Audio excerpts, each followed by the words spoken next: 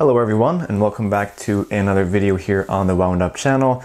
And in this video I'm going to be making a strap review. But before we get into the strap itself, which is right here, I just wanted to show you this catalog from, I don't know how you pronounce this watchmaker's name, but Jacques Dro or something like that. This catalog was sent to me just a few months ago, and I just now got to finally take a look in it, and wow, I have to say they make some incredibly beautiful watches. It's really hard to explain, but these are just fantastic. Just wow, this is art, is what it is. Oh, and yeah, this movement, wow. This rotor, the skeletonized rotor is just fantastic. Wow. So yeah, this brand, not a whole lot of people know about this brand, but the stuff that they make is just incredible.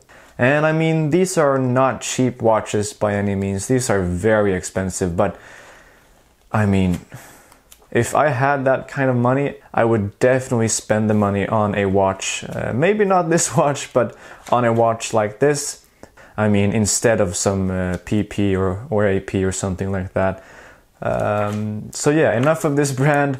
Let's actually get into the task at hand, which is reviewing this incredible rubber strap from the Italian brand Bonetto Cinturini. Yeah, I'm Swedish. I have no idea how to pronounce that, but yeah.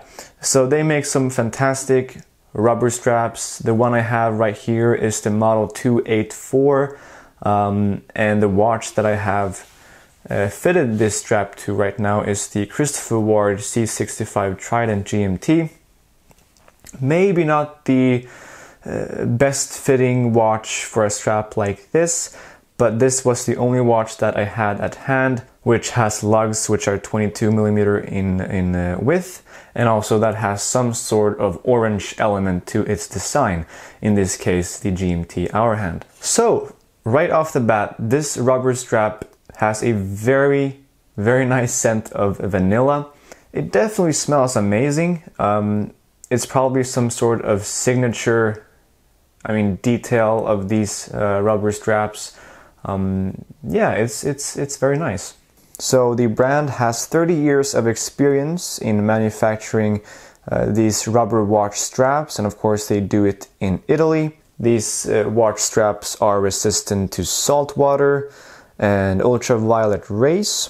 This strap is 22mm wide, as I mentioned before.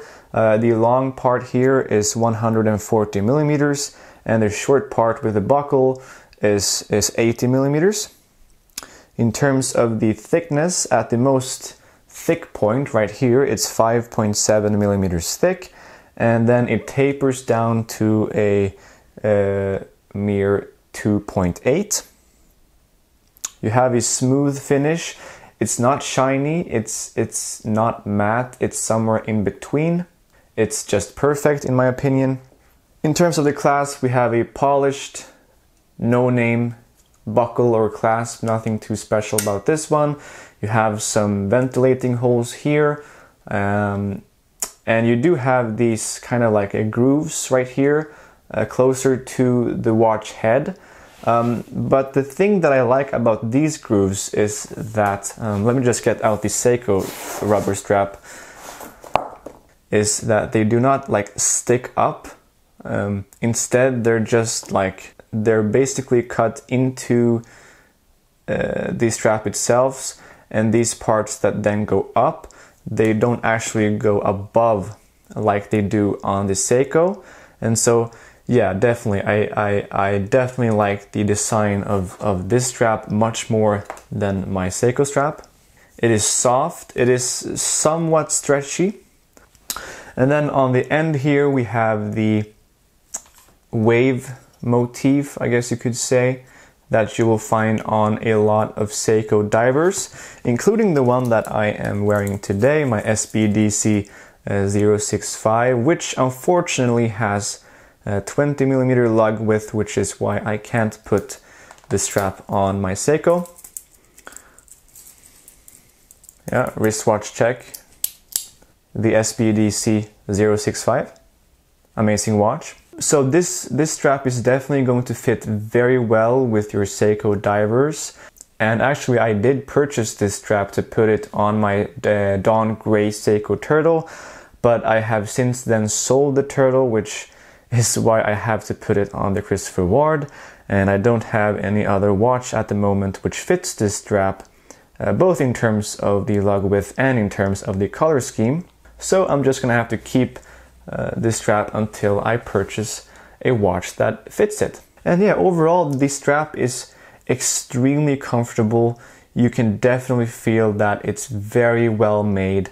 And another great feature here in terms of the in terms of how well it fits with your Seiko divers, the holes here for the spring bars are very wide because they're supposed to fit these thick Seiko spring bars. So yeah, if you're having a hard time finding a strap that fits your OEM Seiko spring bars, this strap will definitely do it. So this is the Model 284 from Bonetto Cinturini.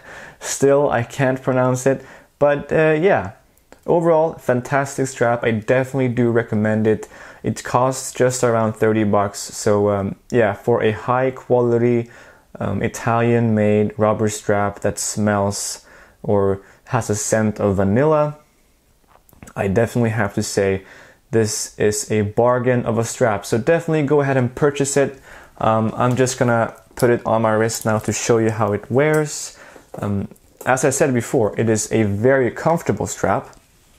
As I said, it's a very comfortable strap, and it's also actually a very long strap. So as you can see here, it goes all the way to the side of my wrist, and I have quite large wrists at 19.5 centimeters, which means you can definitely pull this off over a wetsuit or diving suit or anything like that, which is fantastic. So yeah, please do feel free to let me know what you guys think about this strap in the comment section down below. Like and subscribe also if you like this video and would like to see more like it.